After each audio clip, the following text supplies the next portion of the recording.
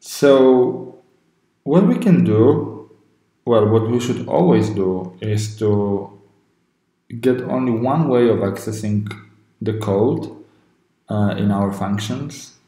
One of it is through a function parameters.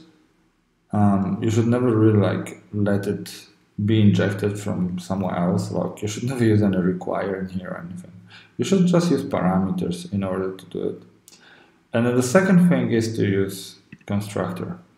So there is a reason why in Angular you have dependency injection. It's a very powerful mechanism that allows you to put more things in your code. So how can we actually utilize that? Well, let's start with a test, a failing test, and then move gradually. So so you see here you have like an import, like a configure test module. What you need here is a provider. In this providers, you will say, okay, I would like to provide something I will call the GitHub URL. And then, well, what will I use? Well, I will use a value because it's just a simple stuff. There are many ways of actually doing this, but this is not a course of how to provide data in a dependency injection in Angular. You can just go to angular.io and read more about it. So the value, well, what's the value? This is really important to get this right. You want to provide something that's going to be used here. And what we want to use here in the test environment, you want to use the Pack server setup. So in here, you want to say HTTP localhost 8100. So this is just for the visibility. Normally I would make sure I don't repeat myself over and over again, like here and here. I would just make it more robust, but I just want you to focus on this one thing. How can we provide stuff? All right, so when we provide this, I think this will not really blow.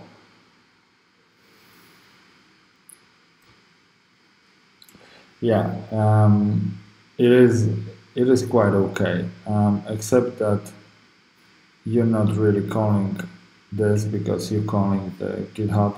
So what you could do is to fail on not calling any of the methods, but it's pretty simple what to do. So what you need to provide here is the private, let's call it GitHub URL, which is a string.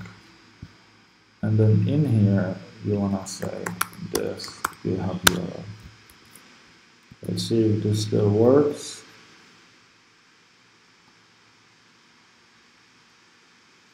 Well, hey, there we go. Your testing modules are dude, I don't know what's that.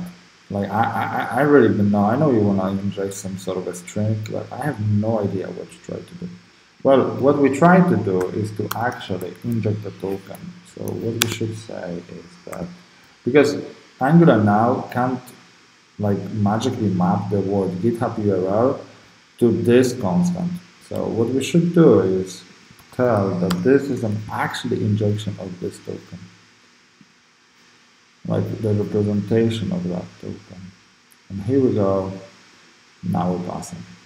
So just to in test you never really know about the false positive. So let's manipulate it on purpose just to make sure it works.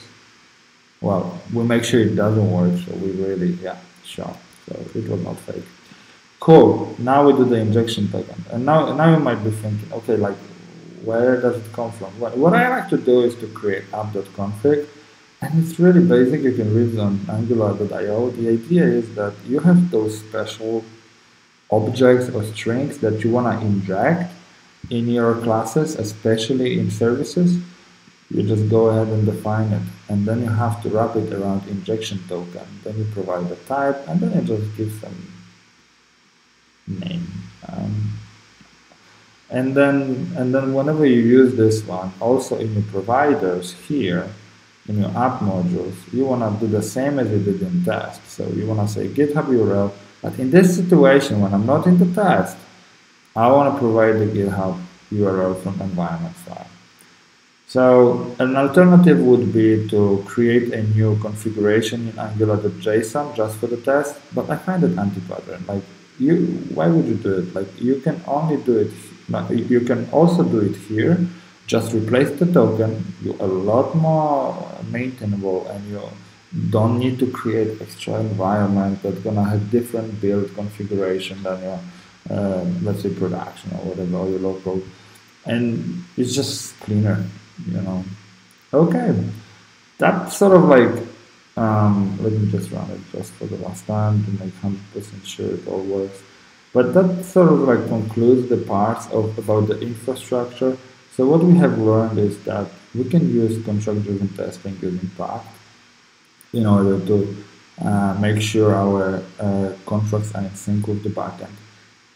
You can use Pack for more stuff. You can also use it for the stub server. So you can technically parallelize development between the backend and the front end. So it's not like I have this backend endpoint that needs to be done first. No.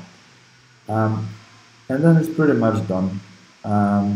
Yeah, but stay tuned. There's going to be more cool stuff coming next.